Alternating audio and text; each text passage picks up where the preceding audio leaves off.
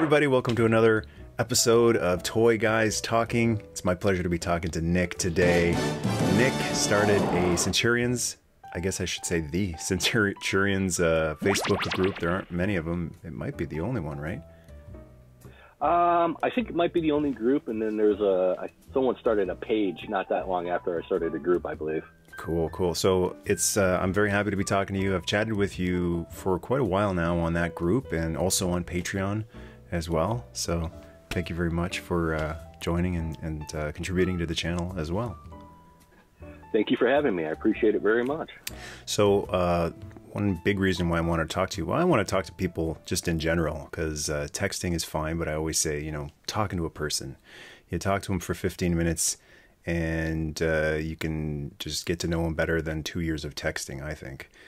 But I really want to talk to you about Centurions, because Centurions doesn't really get enough love. It's kind of this forgotten, obscure line that, you know, people think is cool, but they just never seem to get brought up when all of the classic 80s toy lines get brought up. No, definitely agree on that one. It is a very obscure toy line, and most people are not even familiar with the cartoon all that well. And I think it's because of the Iranian syndication, and every network ran it at the most oddball time slots. Do you remember? Do you remember when it was first on? Yeah, actually, I do. Okay, because this is cool info for me to learn, because when Centurions were coming out, I didn't know about the cartoon. I may have caught it here or there, but I'd love to know more about like when the cartoon was on, you know, some of the stuff behind it. My first exposure to it is kind of to me a funny story. Do you remember the old TV Guide magazines that you can get subscriptions to back in the 80s? Absolutely, yeah. Yeah, so I was going through it, and we had a local syndicated channel called Channel 61 WQVC or something like that here in Cleveland, Ohio. And there was a black and white ad for Centurions advertising it next week, you know, Monday through Friday at whatever time slot. And it was kind of like the picture that's on the banner of the page where all three of them are lined up. And, you know, with their arms out like they're about ready to get their exosuits added on. Power Extreme! Exactly. And I'm like, wow, this cartoon looks kind of interesting. And then on the next page, you know, for the following week, there was an advertisement for Rambo, Force of Freedom. And they were both Ruby Spears, right? Yeah. And so, I set the VCR to record it, and I still own that. I still have it in my possession, that VHS cassette taped off the the TV with the original 5 episodes. But in my area, the time slot changed, and that was it. I never caught any of the rest of the episodes until YouTube or Boomerang, actually. Yeah, when Boomerang started airing it. And then when the DVDs became available, I looked them up right away. Yeah, there's a lot of fierce competition in the 80s. Sunbow, obviously. Probably for most people, the front runner for animation. That was G.I. Joe, Transformers, and then even later on with Gem and Humanoids. And then there was Filmation with He-Man, She-Ra, and Brave Star. And kind of trying to keep their head above water, it seemed to me, was Ruby Spears, which was putting out some really beautiful looking animation with Rambo and Centurions, and probably a bunch of other ones I'm not remembering right now. Deke was in there too with Ghostbusters and a few other things. But Ruby Spears looked great. The thing is, like, I love Centurions.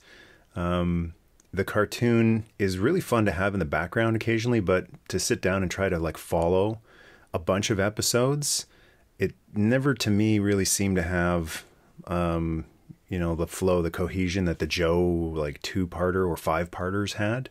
No, definitely not. It was, to me, they were great. They were still great to watch as an adult, but yeah, they didn't flow together as well. But ironically, episodes would tie in with each other, but it was odd because like they mentioned the episode of Sea Lab where their weapon systems were built. Yeah, and then, like, there's continuity. 10 episodes later, it was brought up and attacked, and you know what I mean? Then I think like 5 episodes later, it got taken over or a new location, and it was referenced again. So it was, like you said, it didn't flow together all that well, but it was kind of like a Marvel comic book series where it was brought up, and then years later, like, because back in the day, Marvel would write down previously mentioned in issue like 147 of the movie Spider-Man. And you got to go to the comic shop and hunt that one down now. It's like, where's issue 47? Exactly. But unfortunately, they didn't kind of do that. We're told you episode 22, you know what I mean? But yeah, you couldn't look it up on Tubi. All, you would get lost. Yeah, absolutely. And the interesting thing about Centurions to me, it's a lot better than Rambo. I've watched some Rambo recently, Force of Freedom, and it's hilarious. I mean, it's entertaining in a different way than I think it was intended. Centurions is better than that. But the interesting thing about Centurions, like the voice acting is awesome in Centurions. I just find with a lot of the episodes, a lot of it is, there's trouble. Crystal, beam down Wild Weasel, power extreme. And then he uses it for 30 seconds. I'm going to need Hornet, Crystal, recall Wild Weasel. So if any cartoon really suffers from the commercial-itis that they claim all the cartoons had, I think Centurions has that a lot. It felt like maybe the toy company was telling them you need to include, at least one scene with detonator, one scene with orbital interceptor, regardless of if the story requires it or not. But what I thought was really cool about Centurions that a lot of the other cartoons don't have, and big reason why I recommend it, check out the continuity of like the weaponry. Like when Jake fires the rocket on Fire Force, it's empty until it gets recalled. There's no like magical respawning missiles. Stencil missiles fire. Once he fires those missiles, they're gone. And that's one thing that I always notice, like, wow, they're really keeping track of like ammunition and not respawning it magically. I was really, really impressed with that as well, watching that. And then I had the opportunity, because one of the fellow admins in the group actually has, we call it the Centurion's Bible. It was given to all the writers back at Ruby Spears for when they were developing the storyline, and it had like, okay, this is orbital interceptor. Each weapon is listed as this. Please note, orbital interceptor only has 2 missiles. So when they're shot, they're gone. Yeah. So that was actually written for the writers to keep track of, which is really interesting. So that was Kenner's direction. Yeah, it was. To my knowledge, I didn't get a chance to fully read the whole book. Cover. It's really just a binder that was all the pages were printed off, put together, and given to the writers. So I didn't get to read it, from beginning to end, because, like I said, it doesn't belong to me. It belongs to one of the admins in the group. And the few things I did caught, though, yeah, it had contribution from Kenner and the writers, and it was like all of them together compiled this thing together. And whose direction was that? It was Kenner or not, I don't know. But, man, that was just great writing, though. You know what I mean? To make note that this missile's been fired, it's done, it's over, Well, a big thing about all those 80s toy lines and cartoons was attention to detail. So G.I. Joe was all about attention to detail. They were models more than toys. And Centurions was all about that, too. So the few episodes that I caught as a kid, I definitely remember thinking, like, oh, he's only got 2 stencil missiles. And they would actually use that, as limited as they were with Gotta Sell the Toy, they actually used it to their advantage, which was cool. So when Ace was in Sky Knight, and he would fire the stencil missiles, now he's got the bomb, and then that's it, right? I'm out of firepower. And that would create a lot of drama, like for a kid watching this going, but he's only got 1 shot left, and now he's got the piddly little laser. What good is that going to do? So then when he calls up, I need Skybolt, like, oh, now it's on. He's got another, like, he's got a lot of firepower now. I kind of thought it was great. It kind of built character for kids to teach them, make do with what you got. Yeah. So you got 2 of these, you make them count. You're not going to get, you're not going to always get you can't use I like the joke called up, down, left, right, contra code to get more unlimited weapons. This is what you have, use it. And they did a great job at that. They really did. Yeah, absolutely. Like the 1 in a million shots, this one's got to count. And they would actually give a moment for the guy to aim and, be concerned and make the audience feel like, hey, if he doesn't get this, in the grand scheme of things, it would be okay. I mean, all Crystal had to do was beam down a new weapon system, right? So, you would think. But they're trying to do the best they can. Did you have any Centurions growing up? Honestly, no. Nobody did. The kid, my neighbor, I'm trying to remember. There's Kevin. That was one house over from me. He had Ace McCloud. And to me, I was like, oh, my, you got Ace McCloud? And to him, it was like, yeah, this is some stupid toy that was given to me for my birthday. But he let me play with it every time I came over, and I loved it. I idolized it, and I always wanted them. And with my mom, we always went to every Saturday was grocery shopping, pick up medications for my dad. And when we were at the pharmacy, it was they had the Centurions in the little toy section. In the pharmacy, wow. Every Saturday, one of them, but I would have to wait till I got to in my late 20s to finally get them, to get one for myself. Yeah, I didn't have one until much later, probably like 10 years ago, I think, is when I got my first one. And really? Luckily I snuck right in there and was able to pick up a whole bunch of vintage stuff before, the price really skyrocketed. The mint in box ones now on eBay are insane. Like they're hundreds of dollars for a mint in box of the original 3 guys, or even the bad guys too, the Terror and Hacker. The prices on them have gone insane on them. I'm still.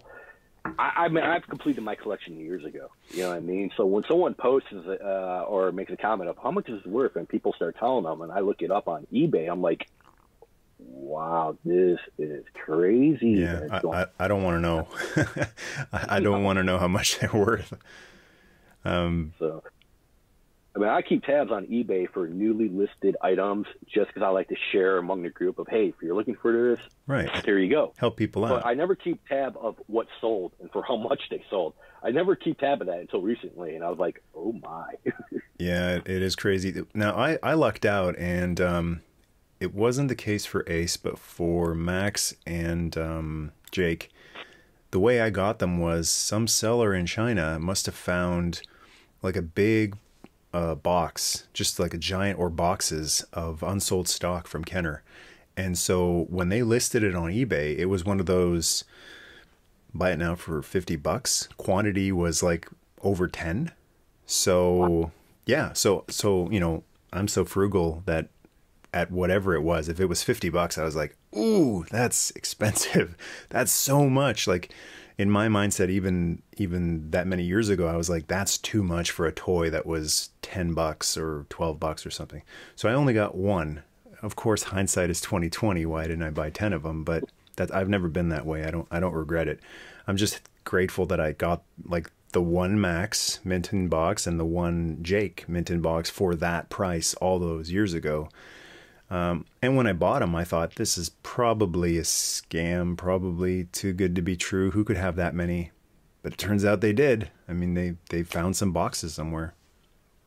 That is an amazing story, actually, man. Wow. That's luck right there, finding that one, And then I was able to get Ace a little while later. So the Jake and the Max I have are perfect. Like, they're case fresh. They were never on the shelf. And then the Ace, obviously I wanted the Ace right beside them. And that one I had to wait a little while longer for. And I ended up getting one from Japan, which wasn't in a Japanese box. It's just in an American box. Happened to come from Japan. And that one was like twice as much. And it had shelfware. So that one hurt. That was like, ouch. But you never saw Ace, even back then. You never saw Ace mint in box. So, I just wanted to have the 3 of them on the shelf. What's funny about the boxes, and I didn't realize it until about a couple years ago. I always thought the boxes for those were really, really odd and weird. But then it occurred to me, wait a minute. They're in their beaming position for the weapons to be added onto them. If you look at how they're displayed, they're like ready to do the power XTreme, and the weapons are just floating right around them. And I'm like, this is brilliant packaging. And I just now realized that on the original 3. And I never realized that. I just realized it now. That is awesome. I'm just looking back at them, and wow. That is brilliant. It sure takes up a lot more real estate space than it needed to, but that's what I love about a lot of 80s toys. Like, you remember the Sectars, the hand puppets? Oh, yeah. Remember the Dargon and the Spidrax and the giant boxes they came in? So they could have easily had the wings detached, had the figure not sitting on the thing, and had it in a box a quarter of the size. But, 80s was go big or go home. So you got this giant box, same with the Centurions. I'm actually surprised the USS Flagg didn't come assembled in a box just so that they could sell a 9-foot long box and say, there you go. Yeah. That would have been, I don't think anyone would have been able to fit that one home to get, to get that one home, in the box like that. That would have been nice. That's what the roof is for, or a trailer. True, or minivans. So in your Centurions collection, is it complete now? Yeah, no, my collection, I got lucky on it. I bought the original 3 many, many years ago from a local toy store, Big Fun. They closed since. But then a few years later, I knew one of the employees, and he kept telling me, hey, look, man, we got a bunch of Centurions on way on the top shelf, and they had some really tall shelves. Yeah. I'm like, okay. So when I had a chance, I went down there, and he pulled out the 18-foot ladder and went all the way to the top and pulled down all these boxes. And it turned out to be a complete set of all the Centurions with their boxes. And wow. He gave it to me at I don't want to really disclose the price, but he gave it to me at a really, really insane deal. So, and the original 3. I like that you don't talk. I like that you don't talk about prices, just like me, because it takes the fun away, from me. And I know there are a lot of people who love to talk just about the price, and there's groups and pages and channels for them. That's not really my thing. I want to focus more on the toy. So I like that you aren't all about, it was this exact amount, which is, increased, and I'm making this much of a profit if I sell it. I like that you just appreciate the toy for the toy instead of looking at it as an investment. Yeah, it's never been about an investment to me. It's always been about the toy. And even when I resell, we have a local community of collectors around here. I'm not sure if I'm allowed to give them a plug or not, but go for it. Yeah, absolutely. We have 2 groups actually. We have Joe, Ohio, which was started as a small GI Joe collectors group for the Cleveland area, but a little more south Cleveland suburb area. And then for general Cleveland, we have NEO-TACC, Northeast Ohio Toys and Collectibles. That group has got about 1,000 members. Most of them are local Cleveland members, and we meet once a month, and it's a miniature toy swap show. Oh, that's awesome. And it's great, man, because you can post stuff for sale, pick up in my area, or wait to the meeting. And like I said, everybody's generally within an hour drive away. And whenever I sell dirt cheap, because I believe in toy karma. If I found it at a good deal, the karma must be passed on upon somebody else to find it at a good deal. So I always sell myself dirt cheap, just to, just to get rid of it. And I want someone to be happy, like, ooh, look what I got at this price. It's a crazy deal. Thank you. I get happy seeing that. I don't know. I'm weird, Good on you. I don't think it's weird at all. I think that's just a good heart, good soul, and good for you, man. You're a good brother. I just love hearing that. That's awesome. With that group, I wish there was something like that in this area. Do you guys have to pay in every time you meet, like an admission price? No, it's all free. So lucky. It started with a good couple guys, and we would have it at someone's house, and then it just got bigger and bigger and bigger. Oh, that's and awesome. We're lucky. I think they do it at a local. I don't know if you have BW3s in your area, Canada. It's a Buffalo Wild Wings, and they got a party room. Not in my part, I don't think. Okay. Well, we were doing it at various restaurants. Now we do it at a Buffalo Wild Wings, and they have a party room that they let us have once a month, and they get a lot of money, obviously, from us collectors coming in there because they got alcohol, wings, and all that stuff. Yeah. So we come in, we get dinner, and we set up the tables. It's a swap meet, and the admins do this every month and organize it. So it's a big turnout. And no, we don't charge. They don't charge anything. No admission, no nothing. If you want to make a donation to the group, if I remember correctly, they'll use it, and they run fundraisers for local charities like Hunger for Harvest or Make-A-Wish or something like that, or for a local family in need, they'll raise money and buy a bunch of groceries and all that. So that's the only time they'll ask for money, if you want to make a donation for something. Oh, that's awesome. What was their name again? NEO-TACC, Northeast Ohio Toys and Collectibles. And they're on Facebook? Yeah, they're on Facebook. So okay, if you're in the Ohio area, definitely check that out. In Southern Ontario, where I am, they do some retro toy shows it seems like there's one every month or every other month, somewhere in the Toronto area.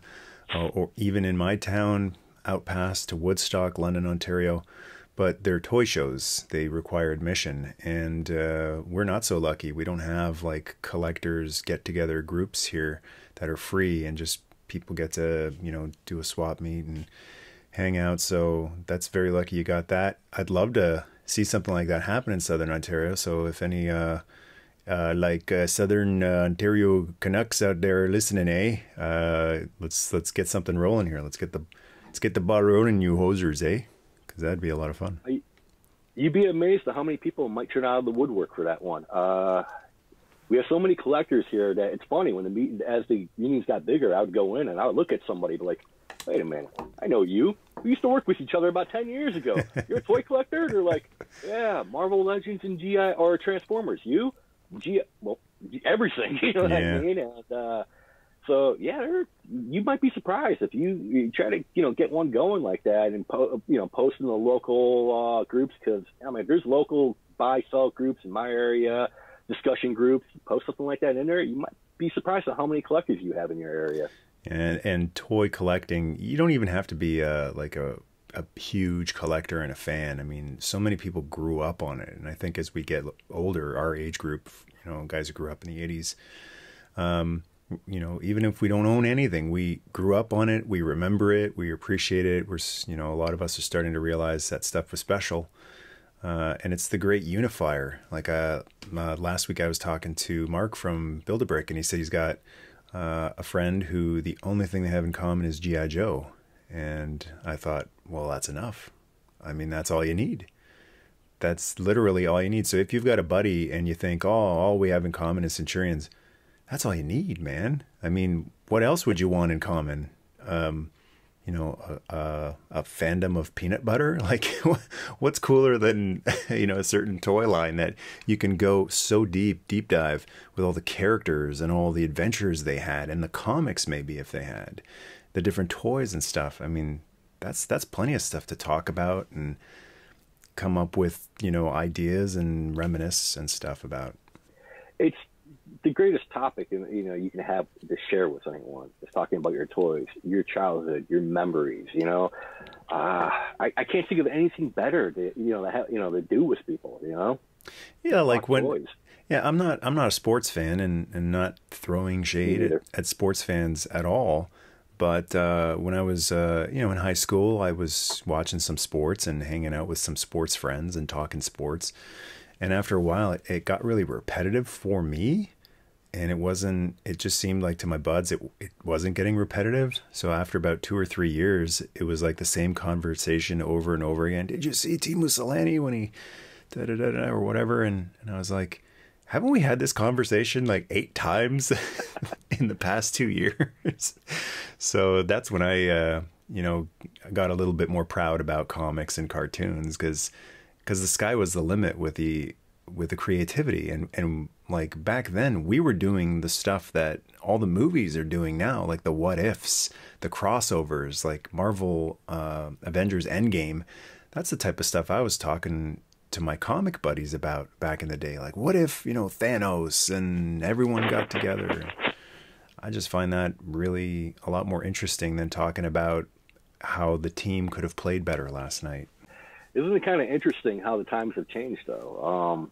I'm 42, and I remember being younger in junior high, being a comic books fan, kind of people like looking at me and kind of a little snobbish, like, you're a nerd. Comic books. Yeah, you're a nerd. And now they're going on open night to see Avengers, and they love all the Marvel movies. It's like that magic is that magic that you're seeing is I had love for that way back then, and now you're just shown the love for it. It's like, it's interesting how the times have changed on that. I'm so happy I've lived long enough to see that happen, because I mean, there was always that geek or nerd stereotype of you are less than, you are less than everyone else if you are, you like that stuff. You're looked down upon, you're thought less of, and way too many people in the world tolerated it and took it to heart, and stopped loving what they loved.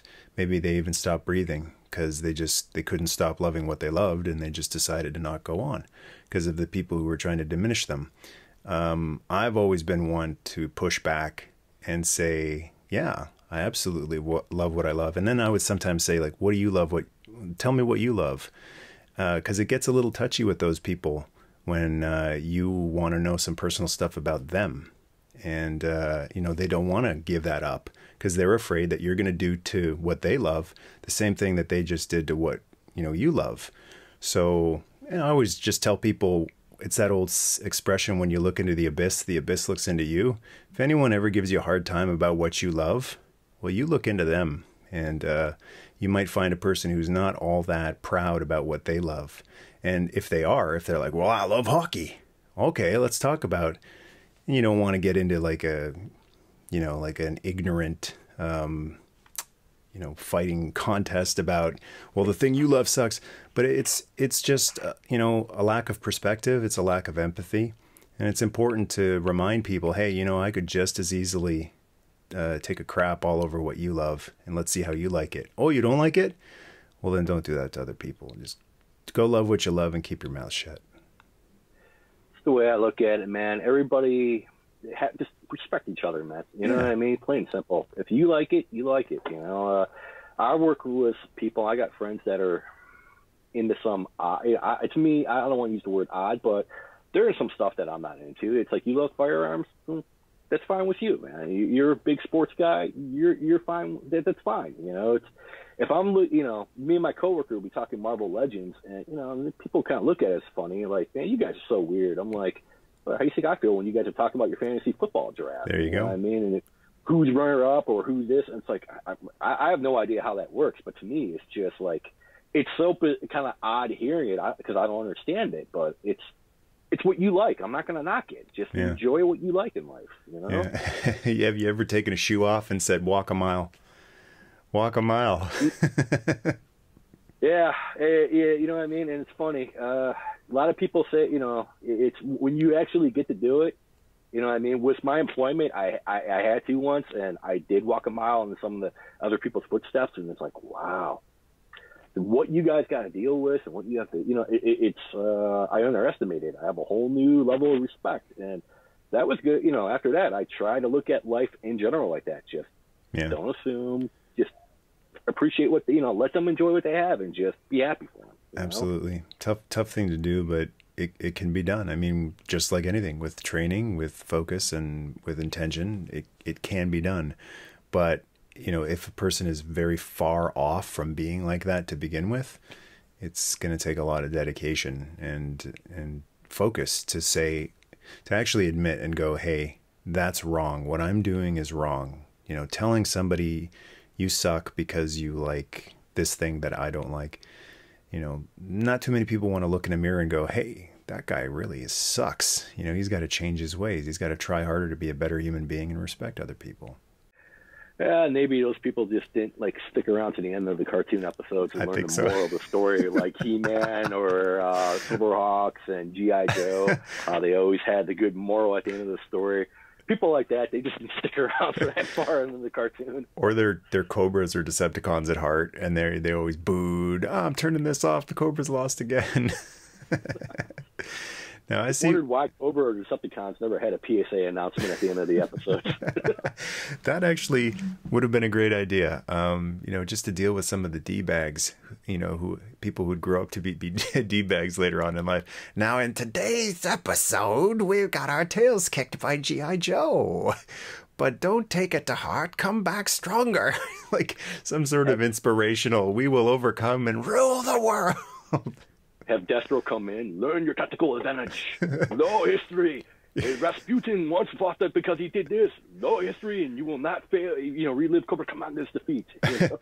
just because we lost the battle doesn't mean we didn't profit. We made a good profit, and he shows you some like figures, and we made lots of money. Enterprises doing one, or you know, the Crimson Guardsmen. Even though Cobra lost, we still made money off the weapons they used, proving that in any situation you can win. See, that's the type of stuff I used to talk about, like back in, you know, when I was a kid or in high school. That's exactly what we would be talking about, you know, just joking and having a good time. I noticed behind you, you've got a very pretty ship. It is the USS Flagg. When did you get that? early 2000s. I remember it's a great, to me, it's a fun story for that one. I was at a toy show, and this is before I had the, like eBay and all that really kicked off and became popular. Mm-hmm. I was at a toy show, and there was a seller by the name of G.I. Dan, or G.I. Dean, I'm sorry. G.I. Dean. And he sold me a G.I. Joe, I'm thinking Eagle Storm.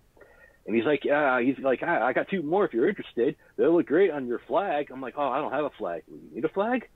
I'm like, yeah. Well, I live who doesn't? He was like 30 minutes away. I went to his house and bought it from him like the next weekend. And I was like 2002, 2003 maybe, That's amazing. I don't think I've had mine as long as you. It's been a few years, but every time I look at mine, like I always tell people when they ask me, what's the one thing in your collection, the one thing that you never get tired of? And I always say the flag. Like I never, ever just stop being amazed by how ridiculous it is. It is just, it shouldn't exist. And it does. No. So you've had it even longer now. Same feeling for you all these years later? Yeah. Absolutely. And if you actually look into the history of the behind-the-scenes development of the flag, because I got a lot of guys that are really into G.I. Joe and know a lot of the odd trivia behind the scenes and how it was made. And when you look at the history and how that thing came to be, you really just look at it like, wow, it's just something you got to appreciate. It's just insane. Fill me in a little bit. I don't think I know much about how it came together. Other than they were making so much money, they decided to do something absurd. Well, I don't want to be. I hate for someone to quote me because I might have some of the facts mixed up. But from, some of the things I remember. Okay, just a disclaimer here. This is fantasy. This is all fantasy. So there you go. You're good. This is word of mouth. Okay. When they were proposing the flag originally, I think it was a 12-foot mock-up they had of the flag, or like 9 to 12 feet. And the higher-ups came in. They're like, oh, this is going to be a nice toy fair display. They're like, no, this is something we want to make. And they're like, what? It's a play set. You know what I mean? Yeah, they're like, you want to make a play set this big? And they're like, yeah. So when they finally they're like, okay, prove that you can do it. And it came down to they're going to have to make it 7.5 feet in size for packaging, to fit in on the box, and you could supposedly slide it underneath a child's bed. So they figured 7.5 feet would be the good size. Okay. Detach the tower, slide underneath the bed, which we all know as a flag owner, that's not happening. No. It ain't moving once you get it out on the ground. Yeah. And then, if I remember correctly, it was paid by the financing department. It came out of their budget to get the flag done, and the flag had to be done pretty much on, I don't want to use the word overtime, but a lot of designers worked off the clock past hours to get the flag done, because it wasn't originally in that year's budget at all. Money wasn't, like I said, the money had to be pulled out of financing to get it done. So, and then even the original, the flight deck, it wasn't even made by Hasbro. They contracted that through a local company that made swimming pools. Because if you look at the plastic of the flag, it's fiberglass. Hasbro couldn't produce anything that thick and that rigid. So that was actually, like I said, subcontracted to a company that made swimming pools. Yeah, it's a totally different material. It's like it's almost like bathtub or shower fiberglass. Exactly. It's pool material, literally.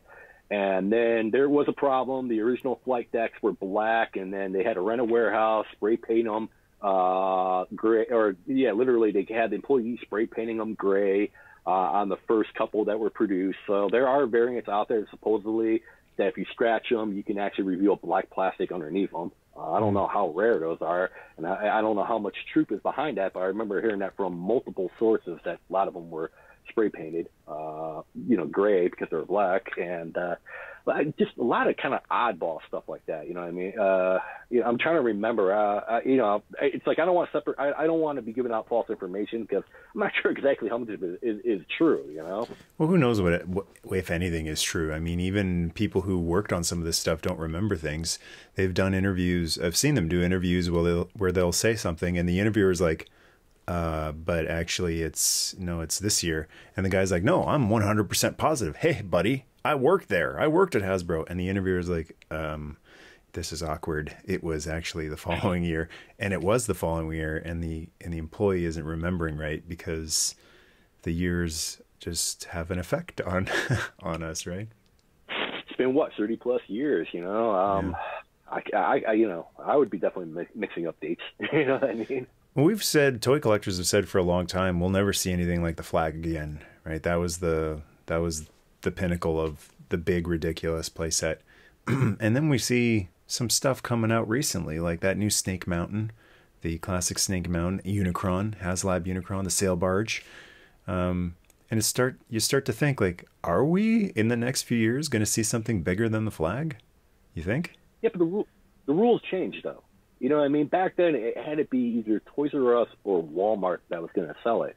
Right. Now these companies are like Super 7 or even Mattel when they started it with, you know what I mean? We're selling it directly.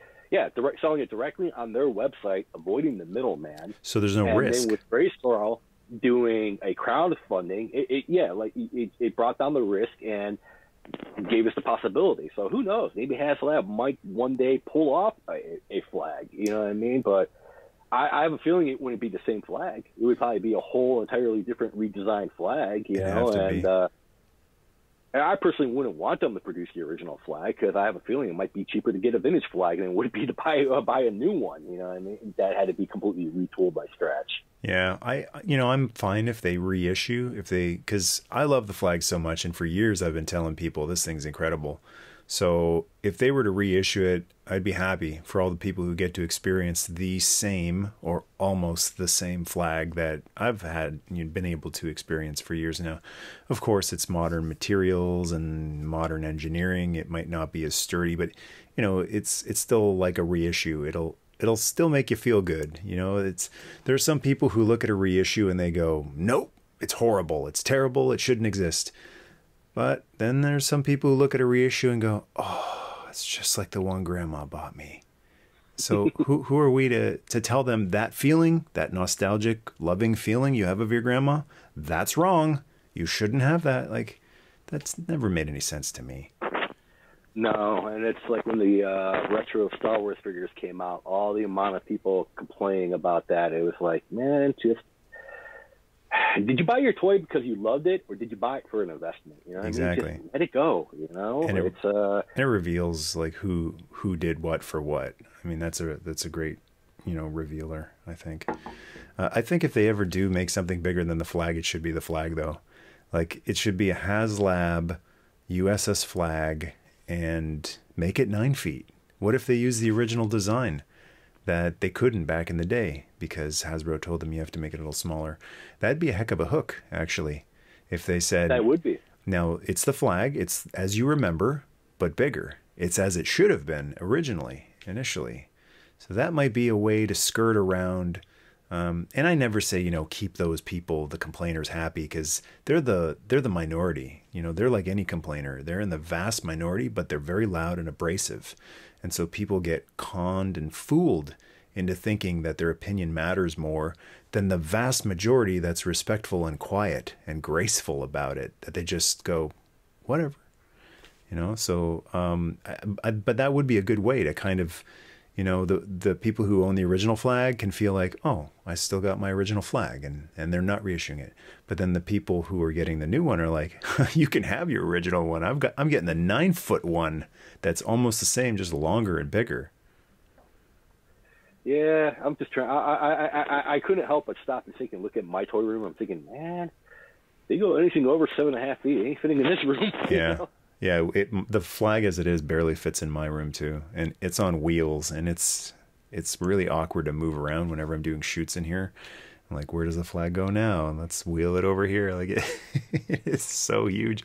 But I would hope that if they ever did a new Flagg, that they would put wheels on it, because the thing, how do you make a 7.5 foot long toy 3 feet or 3.5 feet wide that doesn't move? Yeah, well, I made that comment earlier that it was supposed to be. You slide in underneath a kid's bed, and I'm like I said, if you own a Flagg, you know that structurally you can't slide that on the carpet. It's not going to happen. No, all the trusses will break underneath. Exactly. And it's kind of funny, like the design of it, even for the time. I mean, I don't see that plastic ever being sturdy enough to handle the weight of that whole thing. Like those thin, brittle trusses underneath, even in 1985, they were snapping. Yeah, they were. like how this thing was designed. Those trusses should have been designed out of the same material as the deck, really. Yeah, you'd think they would have, and I wish I understood and knew why they weren't, but hey, I guess it's one of those mysteries, you know what I mean? I guess no one really thought that we'd be keeping it 30 years later, and you know what I mean? No, that's Considering it'd be a holy grail. Yeah, it was like, I mean, that's probably a big reason why so many of the toys of the 80s have so much value now, because it was kind of the disposable decade where it's like eat your Big Mac and throw the package and, you know, just throw everything out when it breaks. Throw it out, throw it out.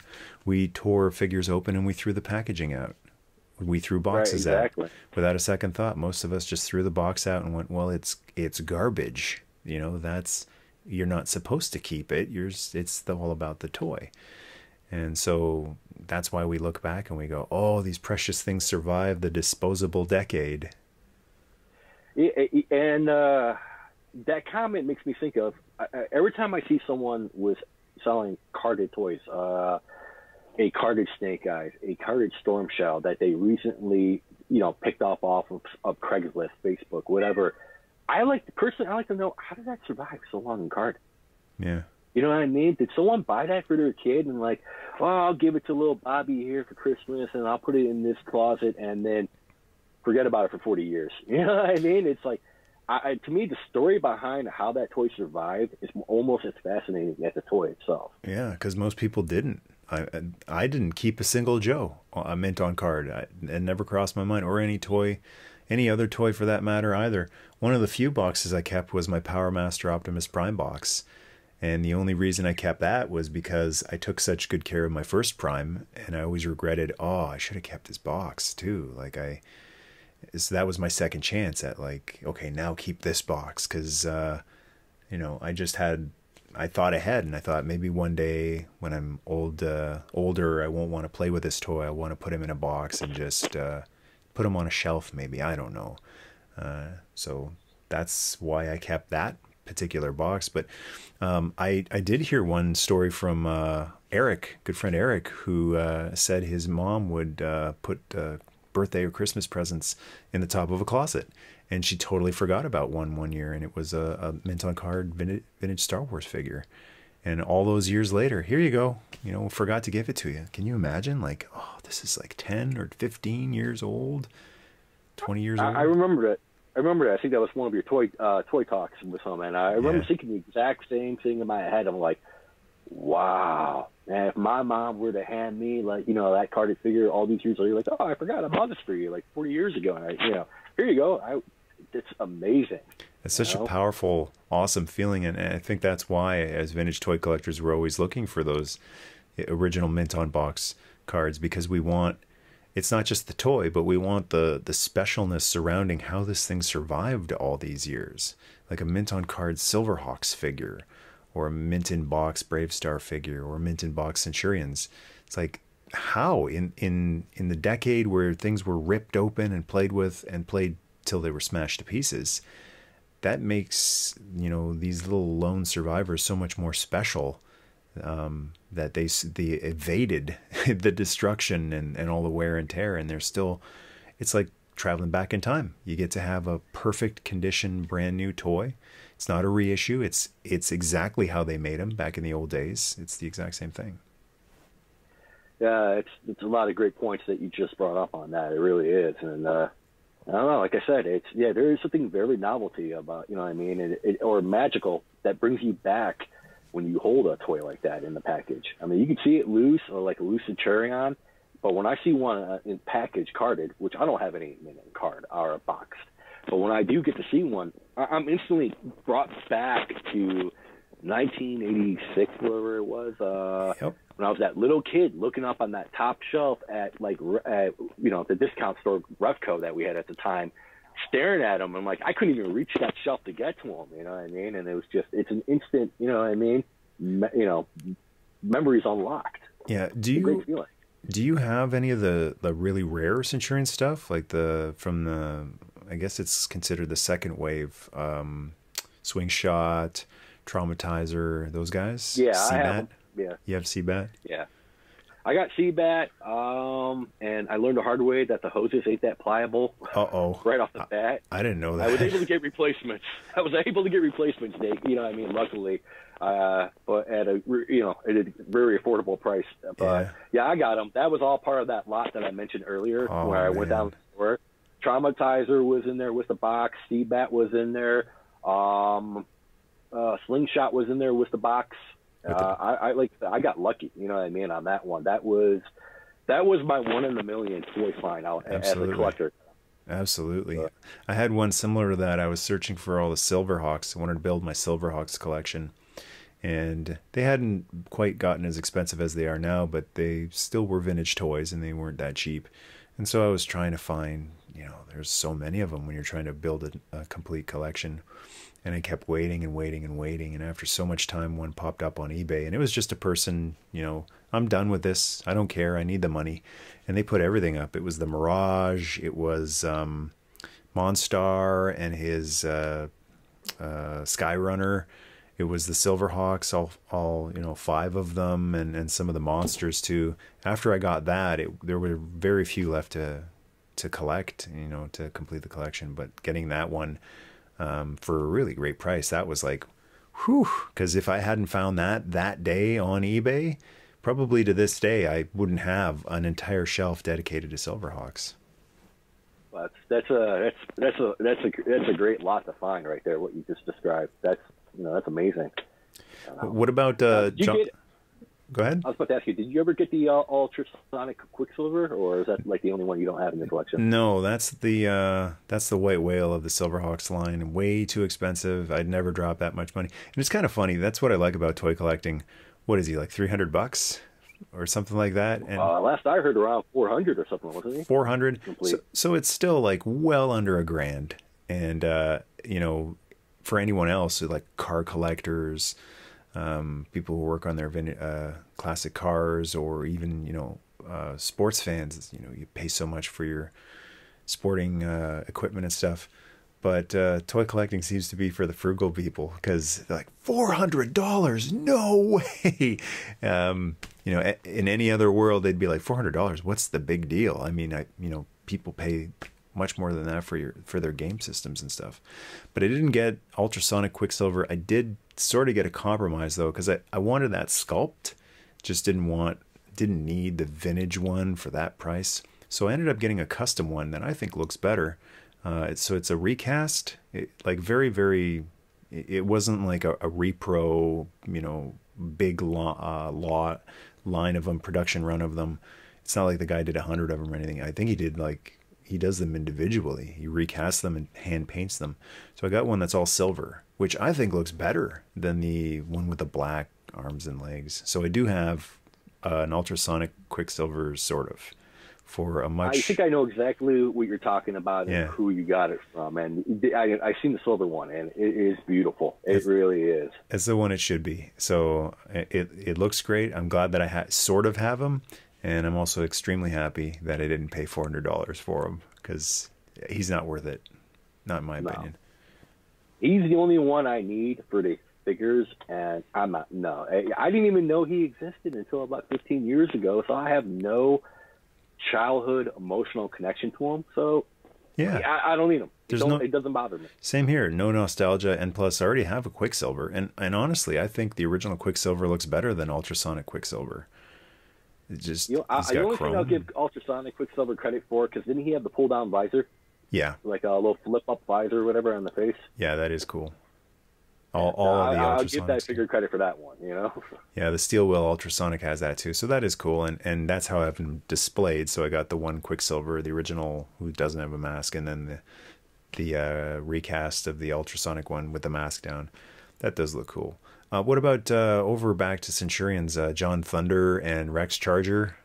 Do you have prototypes of those guys? No, I do not. One of the admins in my group, Mark, he does have the Rex Charger, and I've got to see that thing in person. One of the test production runs where it was painted in full color, and the plastic still glows in the dark on it. Oh, cool! Which is amazing. I was just about to ask that. That would have been one of the coolest glow in the dark toys ever, Rex Charger. Absolutely. I've seen pictures of collections of people that only buy glow-in-the-dark toys, and that would probably, that would be a great addition to any one of those collections. It was a beautiful figure, and the figure wasn't even sonic welded either, so you were able to take it apart and look at the insides and and all that, and it was really interesting to see how they improved some of the. I think it was the leg ratchets and the leg hip ratchets, whatever, on the legs, the assembly. They tweaked them a little bit on those two figures. You know what I mean? They tweaked them a little bit. So if the line would have continued, they would have been a little more. They definitely would have been more durable, and it was great to see that. That's cool to hear, because the first three guys, I love them, but they couldn't be worse. I mean, they couldn't have de-proofed them. Like, there's so little motion in their arms and legs, and they're so fragile. So they definitely had to do something about those arms and legs joints. They break so easily. Oh, definitely. And Toy Ploy, he did a great video on how to fix the arms years ago with the screw. And you get to see how tiny that peg was to hold the arms. You're like, wow, how this many survived? You know what I mean? It's yeah, seeing that video makes me very cautious whenever I move anything on those figures, because I never even thought, like when I first got them, power extreme, and now after seeing that video I go, oh, and I've had like one break, and that's like, oh no, that really, and they're unrepairable unless you do the Toy Ploy. Take it all apart and put the screw and stuff. It's not as easy as a G.I. Joe where you just replace a band with a regular screwdriver. Exactly, man. They're fragile, that's for sure. And let me ask you now, a lot of people always wonder why the line didn't do as well, and one of the topics keeps getting brought up that I've noticed is the scale. What did you think about the scale on those toys, like their size? I think the same issue was with BraveStarr. When you spend that many years playing with G.I. Joes, and then a lot of kids before G.I. Joes, Star Wars, same scale. Star Wars and G.I. Joe, same scale. And then Transformers come along. They're not that much bigger, a little bit, here and there, but there were the mini bots, which were Joe scaled. The aerial bots were Joe scaled. So toys were generally about this size. Like, we had just gotten so used to G.I. Joes. As soon as you muck with that, start playing around with that, it's like they're not compatible. They're outsiders. Don't want them here. And I think that just turned off a lot of people. Plus, being so much bigger is going to be so much more expensive. So Centurions and BraveStarr, I think the same thing sunk them. They're just too big and too expensive. That's what I think. They were pricey for back in the day. That is for sure. And if you... what was it? And if you make it half the size, then you get you could make 3 characters instead of 1 character. So instead of 1 Max Ray, Hasbro made Beachhead, Sci-Fi, and Lowlight. Now you tell a kid, you want Max Ray or do you want Beachhead, Sci-Fi, and Lowlight? Most kids are going to go, give me those 3 Joes, right? Instead of the one guy over here who doesn't move that well. Again, like, even apart from the character aspect of it, might break. It's like, it's a lot of money to drop on. You certainly felt like you got more bang for your buck with G.I. Joe, I think.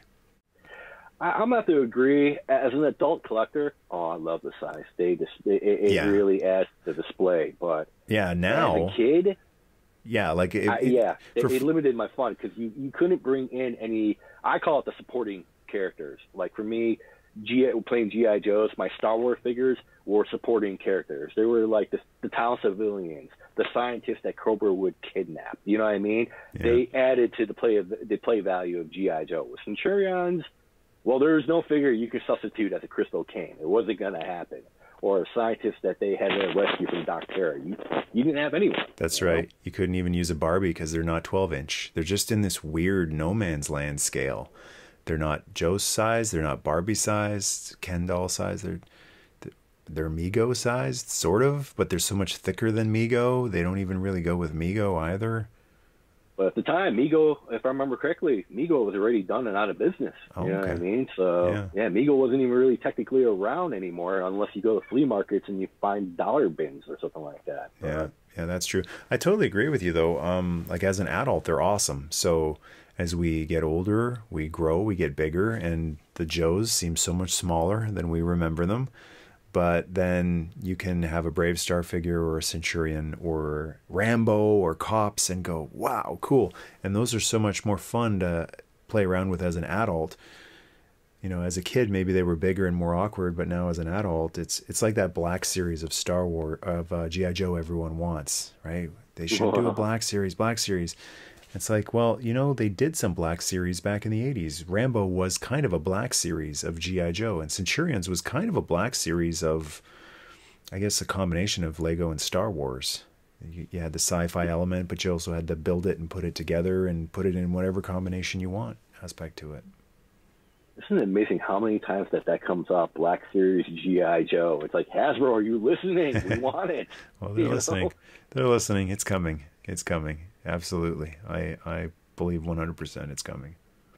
I'm sure the question is just when. You know what I mean? It's just it's going to be. I'm sure it'll happen. It's going to be in tandem with the movie, the Snake Eyes movie. So when the Snake Eyes movie comes out, there'll be the Snake Eyes merch, obviously, that comes with it.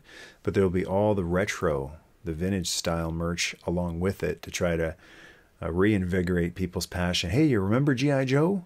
Remember how much you loved it? Well, this new movie is going to kind of be like that. And I think that's when we're going to see it. No, let's just hope they give it the same respect that they gave it to the Star Wars Black Series, where it was just the character that we know and love and saw, and all the details just brought enlarged, you know what I mean, for that series. You know, no tweaks, no, let's change the best, let's change that, you know what I mean? So hopefully they give it the same love and respect. And if they do, I will definitely be asking Hasbro, where should I make the direct deposit out of my paycheck for? You know? Exactly. Direct money transfer. And they need to call up Carson over at 3D Joe's and get whatever they need to get from him, the original card art, because apparently they don't have it anymore. But get Carson involved, get that original card art, and put it in some resealable clamshells so that we can open it and then seal it back up again. And his work is amazing. Yeah. Yeah, absolutely. And put a 3D Joe's on the package and just say, you know, this is because the card art is important. It's special. And the 25th anniversary art was nice, but over the years, the more you look at it, the more you realize that's not the original artwork. It's a nice homage, but it's not the original stuff. I caught that right away back in 05. I'm like, wait a minute, this version 1 Snake, look at the boots, this ain't right. You know what I mean? I caught that a lot on all those. But the single pocket. It was close, you know? The single pocket on Flint. It's like, it's close enough. And it was close enough for the anniversary series. For a Black Series, I don't think it's close enough. I think for a Black Series, we need or a reissue line of the original figures. It won't be close enough. It needs to be just, or you know, it needs to be that original artwork. Even if they could find like an original figure and just scan it, take a picture of it. But I think the best bet is just to go to Carson because he's already got all the stuff collected there. All the resources are there. I was about to say, I know Hasbro has some of the original artwork because back in when JoeCon was held in Rhode Island, they had it on display, some of the original artwork, and unless that was reproduction, I'm trying to remember actually. I know they had some of the artwork on display, and there was an acknowledgement that Hasbro has a vault where they keep a lot of like toys that they made for for future references, and in the vault supposedly. The story is from the curator himself that there was like 3 flags in that vault stacked on top of each other, and the bottom one's buckled, ready to explode. Oh. They did keep their product, you know what I mean? A lot of it they kept. I really hope that vault is waterproof because from the story that Carson told on Toy Guys Talking a while back, they lost a lot of that artwork because of flooding, because of water damage. There's a fire and then water damage. Same thing too. That's a shame too. That really is. Yeah, but luckily, like we're living in the digital age, so you don't have to have the original. I mean, a digital scan of it is fine. Like as long as we've got the image and scanned, and they can do things like Carson has done, clean it up, blow it up, even improve. Not it's not necessarily George Lucas special edition style of thing where we're gonna change it, we're gonna make it better. No, just play with the contrast a little bit, the vibrance, leave the image alone. It's fine the way it is. You can just punch it up a little bit. Yeah, I mean, like I said, his work is phenomenal. What he has done for the G.I. Joe and the toy community is just, it's amazing. And that man has true love. From all the interviews I've seen and watching him talk online and all that, you can tell there's true love in that, you know, for that line that he has. You know, it's a passion, you know. Absolutely. And you've got a true love for Centurions, and I thank you for that. So we're at about an hour here. We're going to wrap up this portion of it. We're going to keep talking. Toy Guys keep talking on Patreon. But I want to thank you for all of your passion for Centurions, because I think a big reason why I love Centurions as much as I do is because everything that you've contributed to the Centurions community with the Facebook group, and just your constant passion and enjoyment of it. It makes me keep enjoying it as well. I appreciate you saying that, but I'd like to also, if it's all right, two of my admins, Anthony and Mark, they've contributed. Their contribution was a lot of the behind the scenes info that they added on. It's really they help make that a great place for collectors to come and visit. You know. Awesome. So I just had to give them some thanks on that one. Big thanks to them as well. So anyone else out there, if you're a Centurions fan, or if you don't know anything about Kenner's Centurions Power Extreme and you want to know more, you'll definitely want to check out the Facebook group. Just go on Facebook and search for Centurions. I think it's Centurions Power Extreme is all I put on there. You know what I mean? So it should come up right away. Centurions is one of the harder things to search for because it's such a common thing. And anytime I search for Centurions, everything but the toy line comes in. So I have to search 1986 Centurions or Kenner Centurions or Power Extreme. It's too bad that it's not as specific as Brave Star with 2 R's or Inhumanoids. No. I hate to interrupt, but because we have, approval for members to join. And I'll look at members and be like, things in common or what groups they're in, and Roman archaeology. And it's like, I'll send them a message like, this is a toy line, right? Right. You know what I mean? Historic, Roman Centurions. And they're like, oh, okay, never mind. Delete my request. I'm like, okay. Yeah. So they're not even looking. They're not even looking what they're joining. They just do like a mass join thing. They see Roman Gladiator or something like that. So, well, it's been awesome chatting with you. We're going to keep going, like I said, over on Patreon. But we're going to wrap this one up for now. So I just want to give you a big thanks. And everyone else out there, definitely check out the Centurions Power Extreme group on Facebook. Thanks, everyone, for watching. Big thanks, Nick, for the chat. Really enjoyed it. Thank you. I appreciate you inviting me to come on.